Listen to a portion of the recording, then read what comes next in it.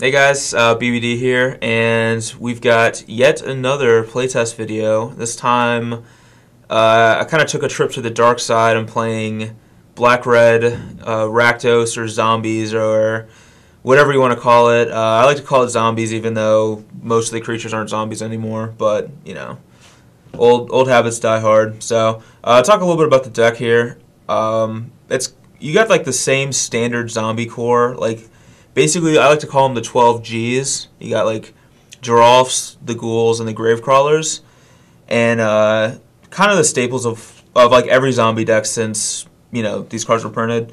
So these are still like the best threats at these costs that you can play, and but like beyond that, instead of playing like other zombies like Highborn Ghouls or things like that, the deck has moved towards playing more like mid-rangey creatures that, even though they're not zombies, they kind of fit the theme of the deck a little bit better, because right now, like, you want to make sure your deck is capable of beating Thragtusk, and what all these mid-range creatures do is they let your guys like profitably interact with Thragtusk. Like, Knight of Infamy lets a Gravecrawler attack with 3 power, which trades with a Thragtusk.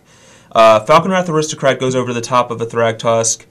A Thundermaw Hellkite goes over the top of a Thragtusk, and a Hellrider just kind of like powers through a Thragtusk. It doesn't really like go over the top, but it just outputs so much damage to kind of undo the life gain. So the general idea of the deck is to just kind of go bigger than Thragtusk while still being very aggressive. And the fact that all these big creatures have haste, and even Knight of Infamy has like pseudo haste because it can give a guy a little extra damage, makes this deck very difficult for a lot of decks to deal with. And this particular list is the list that won in GP San Antonio last weekend, and the second week in a row that this deck has won. So this deck's pretty sizable force in the metagame right now. It's definitely something that you should know how to play with, play against, and be prepared for if you're playing Standard. As for the mana base, because we're casting Thundermaw Hellkites and Hellriders, which both require double red, that makes like a single mountain, as well as basically 16 dual lands, if you count Cavernous Souls, to cast these cards. And it's a little gross playing a card like a mountain when you're playing Drelf's Messenger in your deck, but it's pretty essential to cast these cards on time, so it's worth like the little bit lack of consistency in casting Drelf's Messenger. But with like the 4 Dragon Skulls, the 4 Guild Gates, the 4 Blood Crypts, and the 4 Caverns, you should be able to cast these cards pretty reasonably. And outside of the creature base, we have basically some removal spells. Pillar of Flames are here instead of something like Brimstone Volley, mainly because of the rise of this particular deck. Pillar is very good at dealing with like Drelf's Messengers, Knight of Infamy's, Gravecrawlers, etc. And Pillar is also very good against the green-white deck, which is kind of big now as well. It deals with Silverblade Paladin, and it deals with like Avacyn's Pilgrims or Champion of Perish early. A couple of Victim of Nights. These are basically just destroy target creature most of the time. There's not a whole lot of like vampire, werewolf, zombies being played outside of this particular deck where there's a lot of them. And then Searing Spear is just kind of the best burn spell in Standard right now. So you definitely want to max on copies of those. But this is the deck. Talk a bit about the sideboard. Alright, so for the sideboard, we have 4 Vampire Nighthawks, which these come in basically against the like aggressive decks like the Mirror Match.